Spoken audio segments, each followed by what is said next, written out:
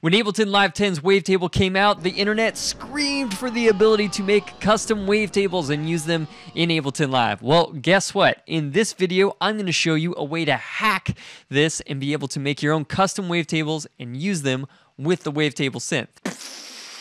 What? So let's check this out in Ableton Live. Cool, so here we are in Live. To prove it, I've got this wavetable. Let's open that up. This is not the basic shapes you normally see. Let's hear it.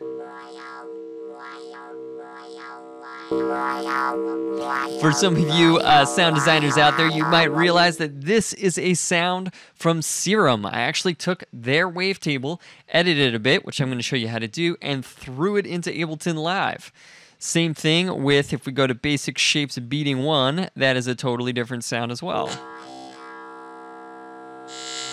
It's my own custom wavetable, and I'll show you how I do that. The basics of this is pretty easy. It's nothing too crazy, but if you go into your Ableton Live 10, wherever that folder is, so for me on my PC, I went into Music Making, that's disk drive C, under Live 10, click that. Here you have resources, all those sorts of things. Hit resources, then you go to DSP and Vector, which I've heard was supposed to be the original name of the synth, but they changed it to Wavetable. And you go to sprites, then in here we have all the different wavetables that are possible to use with the synth.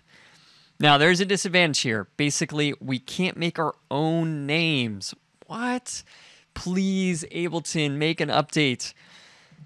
But what we can do is rename a sample, put it in here and replace it so that we can use it within our synth. Right here you see I have vector sprites basic shapes dash backup. So if whatever I want to do, I just go to, let's say we have this beating 1 backup, I just did that. Let's go with beating 2. I would underscore, whatever that thing is, backup. That way, it's always there. If I ever want to revert to the original, I just delete that, the whatever the new one is, and then change the name from backup to the regular name, right? So it's just there just in case. And what I have is some wavetables here, and let's go with like Serum-4088. I drag this in here, and I would rename it to, what did we choose? Beat 1. Just gonna control copy that, paste it, and there. Now, when we are in Wavetable, if we go to beating 2, you'll see that sound that I want, right? Now, quick pro tip, when you're making your own wavetables to throw into this, you have to have some certain settings correct for the actual dot waveform, right? It's got to be 16-bit and 1024 samples for each waveform. If you don't do that, it won't work. Now, natively within Serum, which we're about to look into, it doesn't set it at 1024 samples for each waveform. So we have to do one thing to be able to export it so we can use it.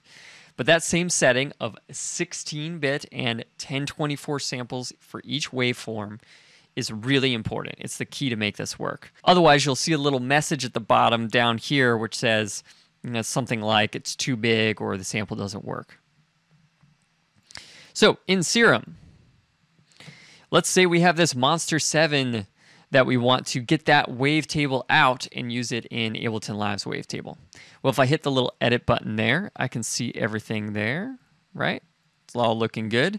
You think you could just hit export, but you have to go over to process and then resize table to be doubled. That will make it the correct 1024 sample size that we need, and then we export as a 16-bit wave. Let's say we call this Monster there. It's going to save it. Now we've got Monster there, and let's go with FM Fold. I'm just going to copy that and then rename this backup.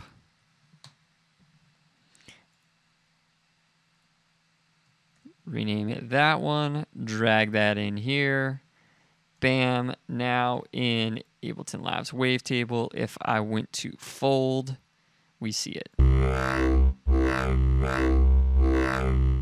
Awesome, we are good to go. Now let's say you want to take one of Ableton Live's samples and just edit it, or if you don't have Serum, what's another way of creating new wavetables for use with the Wavetable Synth? For that, I have an awesome program that works with Mac and PC. It's an awesome program for editing wavetables or making your own custom ones from scratch. Let's check it out. So here's the program. It is Synthesis Technology Wave Edit.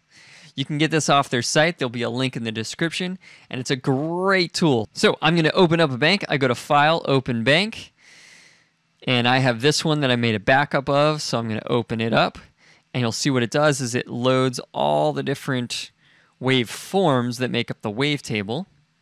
And you can even do this cool thing where if you press play,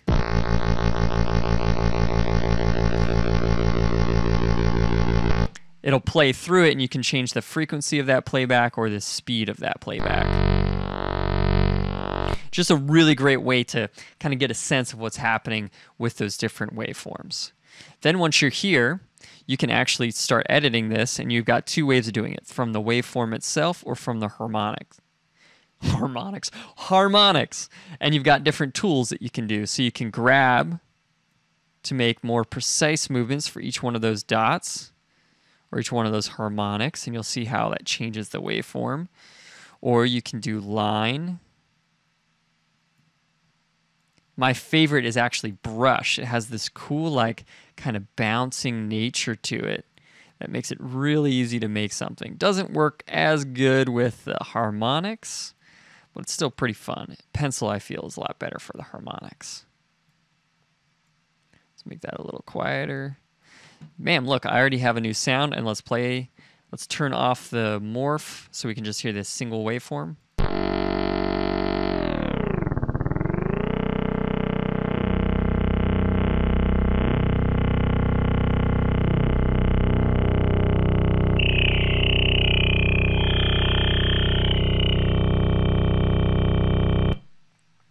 Awesome.